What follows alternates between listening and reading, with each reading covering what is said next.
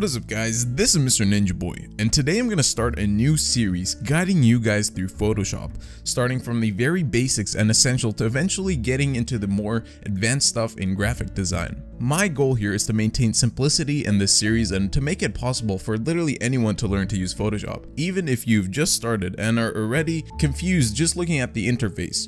Don't worry, I can understand. It may be daunting the first time you open Photoshop with all these options. In fact, it can be intimidating at first starting with any new program.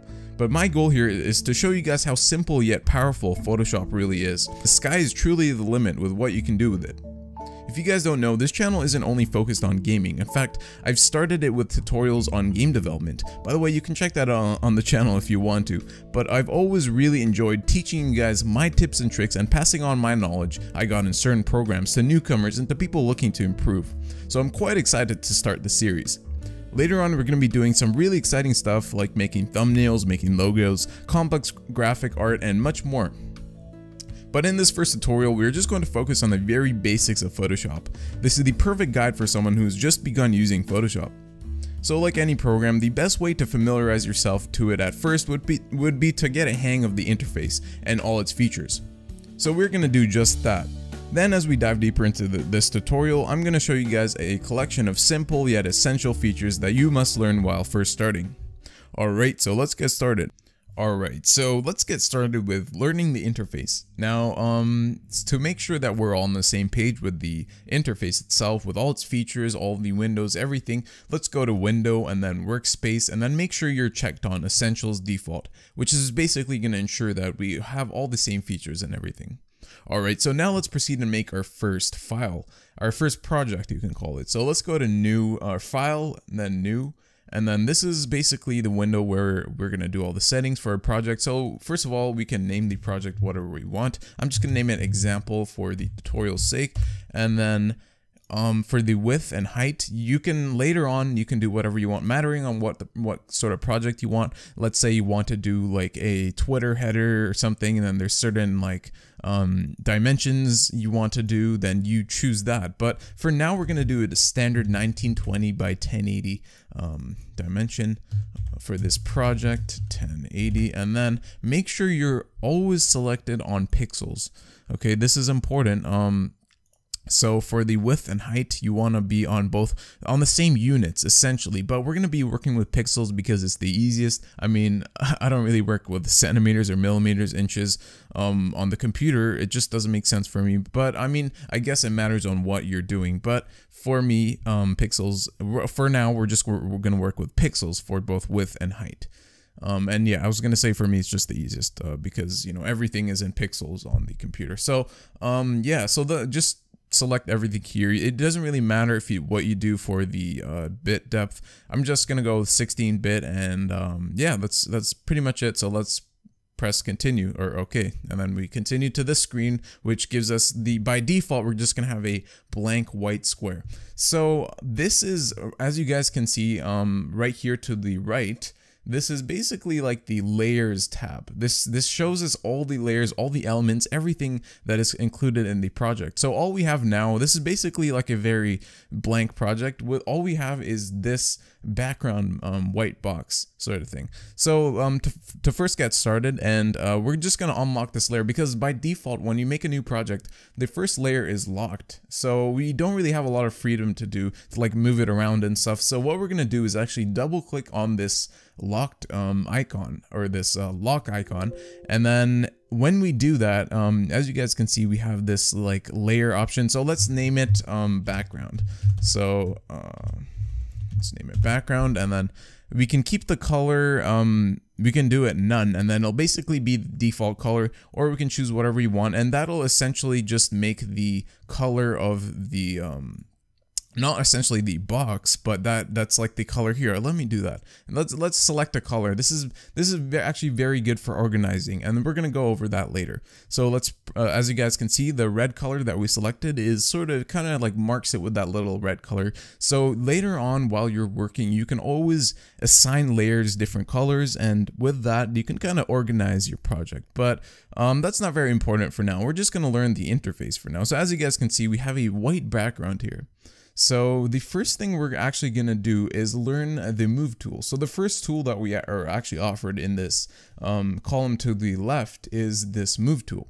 So we're going to select, make sure that you go to the right in this layers tab and select our one and only layer in this project. And then we're going to select the move tool. And then we can, as you guys can see, we can move the box around. And what you see in this background, if you see this like sort of checkered background, that basically means it's transparent. Because if you render out this picture right now, it's basically going to be transparent. So all you'd see is this box and then nothing else. This background is transparent. So what we're going to actually do is undo that. So you can undo move, and then let's say you do a couple actions. The best way to undo stuff is to actually go Control Alt Z, because that is the ultimately, like, you can only undo once. See, as you guys can see, I undid all the way back to creating the background. So let's actually read step forward. So if I do Control Z, wait, hold on, step forward, and let's add like just for the tutorial's sake, let's just do like scribbles, something like that. So let's say I did Control Z once, and then I did it again. As you guys can see, it just redid that. So the way we go step backwards, if you want to keep on undoing more than once, is Control Alt Z, or we can go edit and then step backward. That's a very important tool you guys must know in the future.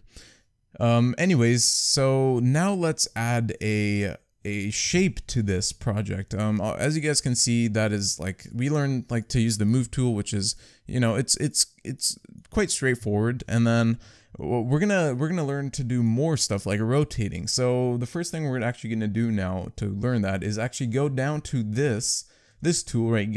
As you guys can see, it's like a little squiggly sort of shape. So we're gonna right click on that and actually select the rectangle tool. So as you guys can see, we kind of have this little crosshair sort of thing. So we're gonna select and drag, and we're gonna make a rectangle by doing that. So we did make a rectangle, but as you guys can see, it's sort of like a white rectangle, so it's kind of blending in the background. All you guys can see is like the black outline around it, kind of indicating that we're selected on it. So if we deselect that, as you guys can see, we can't really see the rectangle. So we're gonna assign a color to it, or a fill color. So we're just gonna go to the fill option, as you guys can see up here. Select that, and we can choose any color for the rectangle. Since the background is white, anything that isn't white it's gonna show. So let's just make this like a dark gray color, I guess. That works. So now if we want to move the rectangle in the middle, of course, we can do that by just clicking, dragging. And if you guys want to move any object in a sort of linear fashion, where you don't really, if you want to just like assign like a certain, let's say we want to move it like horizontally, so we can just like put it there, and then if you just hold down shift and then move it, it sort of locks to the position where it was. If let's say we're moving horizontally now, we can't move it left and right, we can just move it horizontally because it's locked. And then let's say we want to move it left and right, there. So that's the way you, and then let's say we like go shift, as you guys can see, it does that. So we can also do that diagonally, of course. So that's the way you guys can move things linearly, where it kind of just locks onto the axis it's on. So now let's say we wanted to rotate this rectangle. We can go Control T, and that is basically just basically the shortcut for the transform. And let's say we wanted to rotate this rectangle. We can guide our mouse to the sort of corner of the box, where we kind of see this little arrow pointing downward and then to the left. And once we see that, we can click and drag to how we want to rotate this. So let's say we want to rotate it like that or like that. And you can if you guys also can see like this angle sort of thing up here, we can do that numerically. We can we don't necessarily need to do it visually here, but we can also input numbers and do whatever you want with the angles. Same with the width and height, all the dimensions. So let's say we wanted to reset that to 0. Just to you know, have it like how it was before we did any of the edits. Or another way you guys can do that, let's say you scaled it, you did a bunch of stuff to the object, but you didn't you want to just revert it to how it was before. Before you went to Control T, you guys can just click this sort of like undo icon, I guess. And as you guys can see, it kind of reverts it to what we did before the transform options. So now what we're actually going to do is, yeah, as you guys can see, you guys can scale it visually, as I said, or you can actually do it here. So let's say we want it twice as big as it is now. So we can go 200% by 200%. So it's basically 2 times bigger than it was. And then once we are happy with the edits we did, we can just click this check arrow and then, or the check icon. And then basically we've just applied all the changes we did to this object. All right, so now we're gonna actually, now that's basically like the very basics of the interface. And now we're actually gonna add some effects to this box, like a drop shadow, maybe an outer glow or something like that. And this is actually very simple to do. So we're just gonna navigate down to, oh yeah, make sure you're selected on the certain layer. So if you're selected on this, it kind of shows like these little square icons where you can obviously do the changes, and then you can do all the stuff that we learned. So I'm just gonna revert back to how it was. But make sure you're selected on the rectangle on top. And this is all very important to actually know, like it's kind of like a hierarchy. So let's say we wanted to have this background on top of this, where we wouldn't be able to see this. We'd basically just have to drag that on top. So any layer that is on top is shown on top of, it's basically like a layering system. It's very straightforward. So yeah, always make sure that the smaller layers, backgrounds are always on the bottom of everything.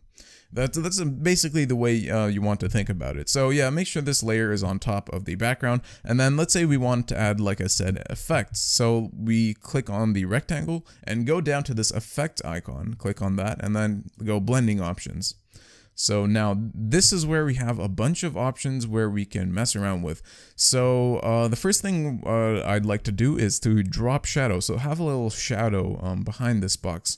So we go down to this option and click on drop shadow. So as you guys can see, we have a little shadow behind this box, but we can make it more drastic, make it bigger. So we can like make it bigger by increasing the size and then the spread. The spread essentially makes it more like condensed, I want to say, but I'm not sure if that's the right word to use. But so basically, yeah, we can increase it using the spread and size. Size just makes the shadow spread a bit more. So let's make this size a bit smaller. So as you guys can see, we have a little shadow behind it, and that looks pretty nice.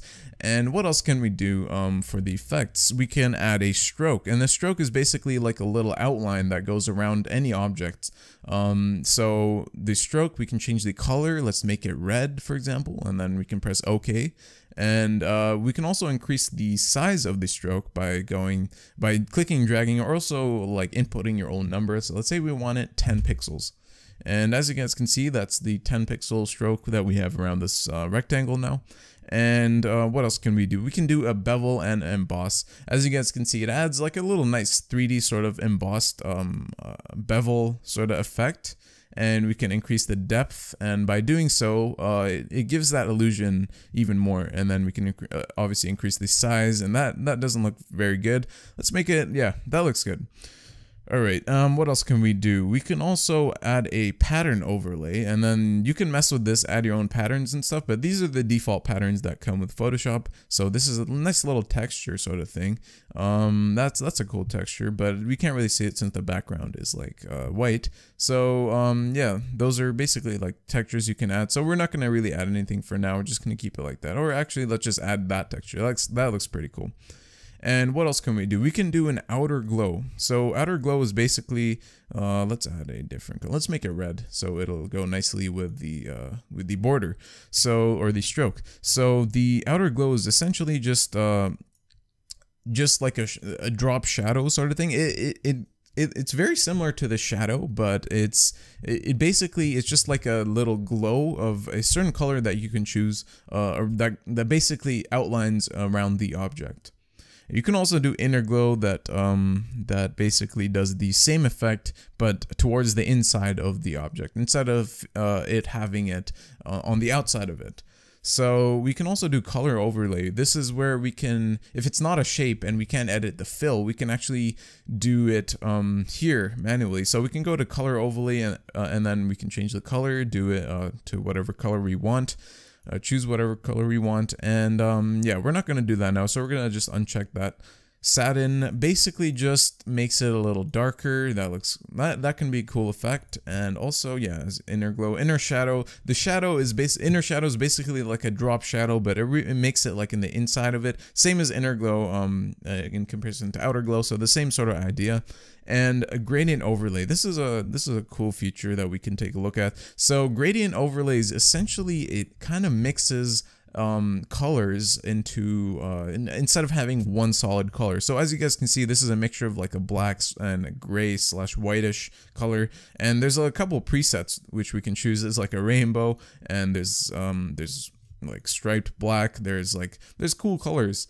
So these are only the presets, but you guys can edit them. So let's say we wanted that, and then we can edit it. So we can change the colors here, so we can actually select that, and then we can select different colors. So let's say we wanted the middle color like green, we can have it red, and yeah, so you can edit it to whatever you basically want. So there, let's say we're happy with that, and then that's the gradient overlay. So it's basically like a mixture of colors. That's the best way to think about it, I guess. So yeah, let's just keep it with that texture. And so yeah, those are basically like the effects, the essential effects. They're so easy to to use, and it's very simple, and to add everything, and drop shadow, all the strokes, everything. They're very simple, yet they're used in like in quite complex graphics. I always use them. These are very basic, and they work really well, so they're awesome. So now we're actually gonna import an image from the internet that I downloaded and edit that. So the way we're gonna do this is actually gonna go to File, and then we're gonna go to Place. So there's two ways we can do this. We can go to File, Place, and then find the image that we downloaded. So this is an image of the McLaren P1. Or let's say we undid that, and then we can go to File, Open. And then we can open that, and then that actually opens it to the exact dimensions of the image itself. And that's the best way to do it if you want to edit a certain image, instead of doing it instead of placing it inside a project. But let's say you have a project where you want to mix pictures in and add different pictures. You can go to File, Place, and then find the image and then put it in. But yeah, so we're gonna basically do some edits to this image.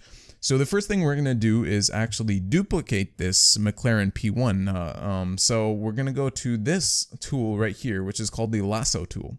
And as you guys can see down here, we have a little this thing that says 50%. It's basically how much it's zoomed to the original size. So let's go 100%.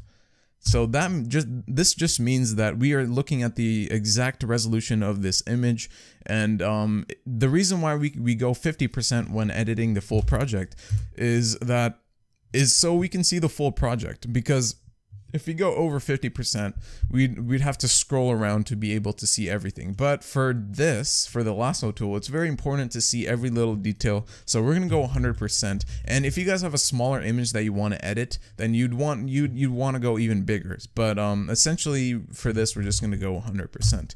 And once we're zoomed in, we're just gonna have a nice shot of the McLaren. So basically just zoom into a point where the biggest part of the image is the focus where you want to duplicate. So now we're just gonna outline this McLaren P1 having selected this lasso tool. So we're gonna outline it starting from here, and we're gonna do a bit of a sloppy job here. It's not very important to be very precise. But all you got to do is just click and drag with your left mouse button tool, and just select all the outer part of the image that you so yeah, I'll leave this image in the description down below that you guys can edit the same exact thing that I'm doing. But if you guys want to do a different image, just find one on the internet, anything really. It doesn't really have to be a car, but for this tutorial, it's simple. A car, this image is actually very good for like the duplicating and everything that we're gonna do. So I'm just selecting it with this lasso tool. It doesn't really have to be very precise. If I was gonna do this very precise, I'd probably go like 600% on the zoom, and then just do like very pixel by pixel, making it really, really sharp. But anyways, now that we've done that, we can zoom back out to look at the full image and go 50%. And as you guys can see there, we've selected that. Now, before we duplicate it, let's do the same thing with this background and double click on this lock icon. So once we do that, we can basically name the layer to whatever we want. So let's name it McLaren.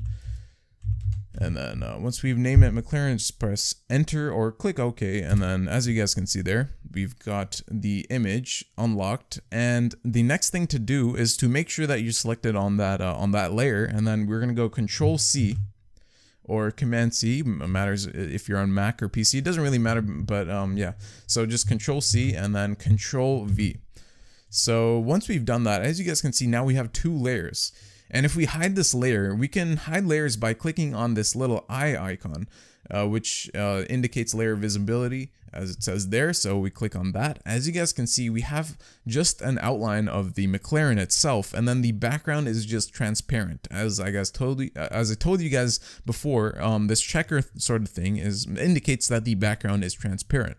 So let's just bring the background back. And now, as you guys can see, we have this McLaren here. So we can click and using the move tool that I showed you guys earlier, we can click and drag and move it to wherever we want on this project.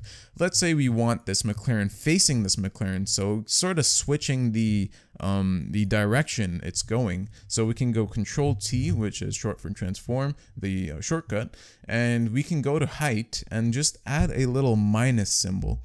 Or no, that makes it upside down. Let's do it on the width actually. So let's go minus 100%. It's still maintaining the same dimensions. However, it's negative on the width, making it going the other direction. So we can also do that by clicking and dragging like that. But the easiest way to maintain the proportions is to just do it like that.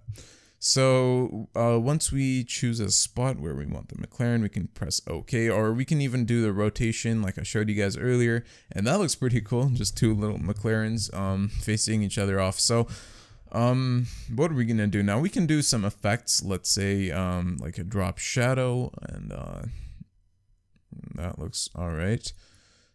Let's make it a little bigger. We can do outer glow. That looks cool. And then we can increase the size. As you guys can see, that looks pretty cool. So yeah, I just showed you guys everything else. It's quite straightforward for the effect. But now what we're actually going to do is to actually make a adjustment layer. And basically we're going to mess around with the color correction, the exposure, everything to make this image look as nice as possible. So the way we're going to do this is we're going to go to layer and then new, we're going to go to layer, new adjustment layer. And then the first thing we're going to do is to add a brightness / contrast layer. So we're just going to click OK. You can name that whatever you want. You can even color code it just like I showed you guys earlier to for better organization, but we're just going to leave that alone for now. So as you guys can see, this is the first adjustment layer. Now, adjustment layers basically are just like editing layers. They're not visible. They're not necessarily like solid items, or objects in the scene or in the in the project in all the elements. But they're basically just to adjust the visual aspect of this project. So we're going to go to contrast. We're actually going to increase the contrast. As you guys can see, if we decrease the contrast, it looks a lot more like washed up, or if we increase it, it looks a lot more like vivid. So we're going to make it, let's say 40 looks good. 40. Yeah, that looks pretty good. And then we can increase the brightness a little, decrease it. Ooh, that looks pretty nice. If we decrease the brightness a bit there, too much brightness doesn't look very good in my opinion.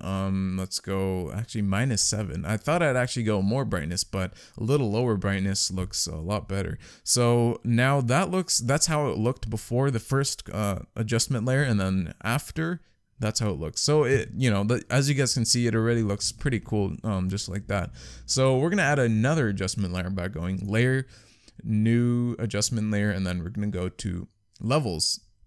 Now we're just going to click OK, just like everything else. And then levels, there's a lot of presets, so you can mess with that yourself here, but we're gonna actually select a preset on the level, so we can click darker. Ooh, that looks really cool. And then there's increased contrast, and you know, so this is basically like a easy way to make your project look a certain way. So let's just select let's see increase contrast. That's a little too much. Contrast 1, darker, that's a little too dark. Midtones brighter, midtones darker. I think that looks pretty damn cool. And now since it's quite dark, we can actually go back to this and double click on that icon and increase the brightness a bit, because it is quite dark. All right, that looks pretty cool now. So next thing we're gonna add is actually a let's see, a layer, and then new adjustment layer. We can add a let's see, exposure. And then once we add exposure, you can mess around with that. We're actually gonna decrease the exposure a bit, and then the offset, you can mess around with that, and then we're actually going to increase that a bit just to bring out the color, the dark colors a bit. And then the gamma correction, you can mess around with that as well. That is starting to look really cool. So that is how the project, or like, it's initially looked, and then after all these correction layers, this is how it's looking right now. So let's add one more just for the sake of, you know, showing you guys how all this works. It's all the same, you know, it's all the same concept. You just have to tweak it and then play with all these settings, everything, just to get the perfect look of the project that you want. So let's go to layer, new adjustment layer, and then let's add a, let's see, color lookup. Now color lookups are basically like a correction color layer, and these are quite tricky to work with because you can basically load up files that are called LUT files, and I might actually do that later in like different tutorials and show you guys how to make those LUT different color color correction files. So for now, we're gonna go with something that is default. Ooh, that looks pretty cool. So we're gonna go with, let's see, turquoise sepia. But as you guys can see, these are basically like filters that make your project look a certain way. Let's see, that looks cool. So if we're happy with that, we can just leave that, and then yeah. So that's basically like the you know, all the adjustment layers. Alright, so let's say I wanted to add some text now to this project. It's actually really straightforward. In Photoshop, there's this icon with a T on it, one of the tools, and that actually allows us to add text. So let's actually select that, and then anywhere on the project that we want to actually add the text box, or the text itself, we can just click. So let's say we wanted to add a title here at the top. So we can just click there and type something. So I'm just going to say example, since this is a tutorial. So as you can see, we just typed text there, but it's not visible because it's like half cut off, because you know, it's not positioned correctly. So if we just move like anywhere out of the actual text box itself, we can still see the move position before we click the check mark for the transform tool. So there, as you can see, it says example, but it actually is quite big, this text. So let's make it a bit smaller. Let's go to let's say you can change the font and everything from here. Let's say we wanted to change the font, so let's select something else, and that's not a really nice font. There we go. That's a pretty good font. And then we also need to tone down the actual font size. So here there's like a drop down menu that only goes to 72 point, but that's obviously way too small. So we can input our own number here to make the text a lot bigger. So let's say 500. Yeah, that's good. So that's our example text, as you can see there. So that looks pretty cool. And then we can also mess around with some of the settings for the actual text itself, like effects. So we can go to FX and then blending options. And then from here we can go to, let's say, overlay blend mode. And then blend mode is basically what it does. It's like there's different blend modes that do different things. Like difference is basically like it does opposite colors, and then you can do exclusion, which is essentially does the same thing, darken, doesn't really work there, but you guys can basically just mess around with that in different settings, different backgrounds. There's different effects that work better than others. So for this one, we're actually going to go difference. That actually looks really cool. And then if we just move around, you guys can see it kind of does like an X-ray sort of filter on the background itself, on what it's you know, on what it's on. So that looks really cool. You can still see the clouds and everything on the actual background. It's basically just the like polar opposite of what the colors are. So yeah, it's really simple to add text in Photoshop. You can also do other effects like drop shadow, everything else that we learned in the effects panel. Okay, so now let's say I wanted to erase a part of the McLaren. So we can actually use the eraser tool, which is also very straightforward to use. So there's this little tool, like this little eraser icon that we can select here. Once we selected that, we're gonna go up to here and actually select the size. So let's go around 100 pixels. And then we're gonna actually decrease, if you have a hardness on like 50% by default, just decrease it down to, let's say, we're just gonna go to 0% for now, actually, and then I'll show you guys the difference when you actually increase the hardness of the eraser. So now we're gonna select the duplicated McLaren layer, and then we're gonna start erasing. So as you guys can see, you can erase parts of this layer using this simple eraser tool.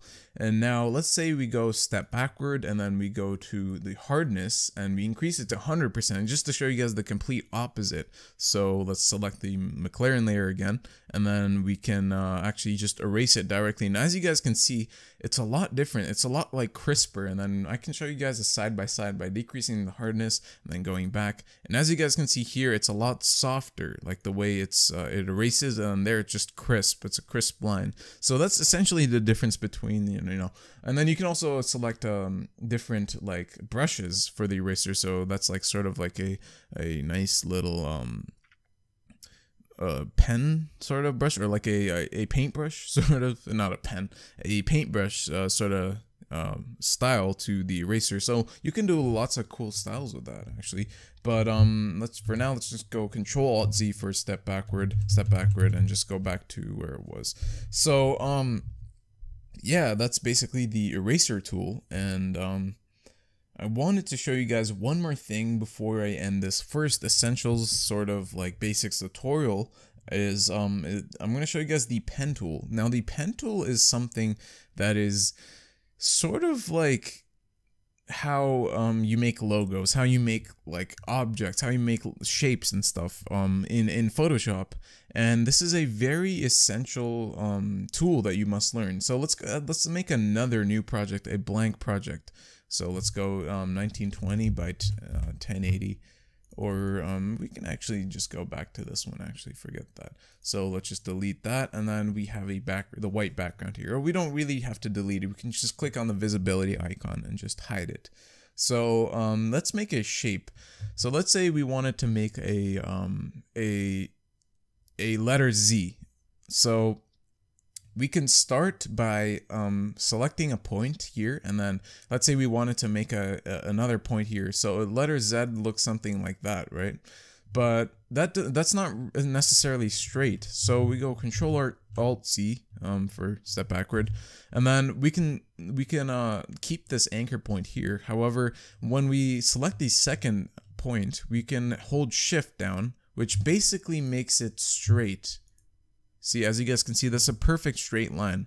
Now to do it diagonally, we can also do the Shift tool. You use the Shift tool, and then if we want to move this, we can select Control and then Shift, or sorry, not Shift, just Control, and then once you've dragged it to where you want, we can click Shift, and as you guys can see there, it's straight. So let's put it right there. That looks good. And then we can also select the third point by clicking Shift, and right there. So now we're gonna actually make it like 3-dimensional, and there we go. We can press Control to edit that one point, and then let's bring it up to here, click Shift to make it straight, and then add another point by clicking shift to make it straight, of course, and then finishing this object. Once you're finished and then you want to like close the object, you guys can see that little circle icon beside like the pen tool, and then once you click that, it basically makes it a shape, and then you know, we can right click, create a let's define a custom shape actually, and let's name it Z. So, and then we can click enter, and so let's actually go to this rectangle icon and then select custom shape tool. And then from here, there's a little drop down menu. We can select all the custom shapes that we have, and the most recent ones are on the bottom. So your icon that you probably just made is on the bottom, and we can click anywhere on the screen and then have, this is like the default width and height, I guess. So make sure you're always on preserve proportions if you want it to look exactly how you made it, and then you can adjust the height and width, but I'm just gonna leave it like that for now. So this is the shape that we have, and as you guys can see, you can't really see it. It's probably because it's white. So we're gonna go to the effects, and then we're gonna go to color overlay, and then yeah, we can change the color to whatever you want. Let's just make it black, I guess, because you know it's white in the background. It's easy to see, and then we can do everything else like that I taught you guys, like outer glow. Let's make it I don't know, red. And size, spread, let's actually just make the background transparent. So yeah, as you guys can see there, that's the outer glow right there. So yeah, that's basically all I wanted to show you guys in this essentials tutorial. I feel as though I covered everything that is very essential to learn when you first start using Photoshop, from the interface to the, you know, the essential tools that you must learn. And from there, it's not very hard. Like everything else is really straightforward, just like this. It's basically just more detailed, has more features, you know, there's more features to cover for sure. And that's definitely why I want to continue this series. And yeah, that's going to be it for this video. I hope you guys enjoyed this essentials tutorial for Photoshop. And yeah, I'll definitely be continuing this, and stay tuned. And if you're new around here, make sure you subscribe, and because I will definitely be doing of course a lot more tutorials, get notified when I do upload. And yeah, if you guys enjoy this, I'd love to hear you guys' feedback, what you guys would like to see in the next tutorial. And yeah, that's gonna be it for this video. I hope you guys enjoyed. As I said, this has been Mr. Ninja Boy, and I will see you guys in the next one.